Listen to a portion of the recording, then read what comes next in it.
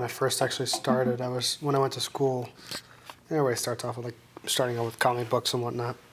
And for me, it really went into wanting to do like fantasy book covers and artwork and everything. So I went into school thinking I was going to go for illustration. Teachers were kind of like, okay, yeah, but why don't you take a painting class? Finally, I took painting too, which was a little more of an advanced class. You could do what you want to, and it was really kind of focusing more on oil painting. And pretty much got stuck. It was done. That was it for me. I went from illustration, went directly into painting, and did paintings just for my own sake. In the future, I would love to do a large mural scale type of work.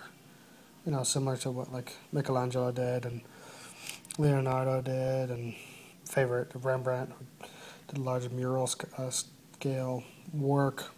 For churches and libraries and Congress and all that kind of stuff. So the more high-end things, and those are I would love to do a large scale like that. A lot of times when you're a working artist, a lot of times you'll see, especially from working with people that you went to school with and everything, is the idea that being an artist is incredibly tough, and most people drop it once they kind of leave school.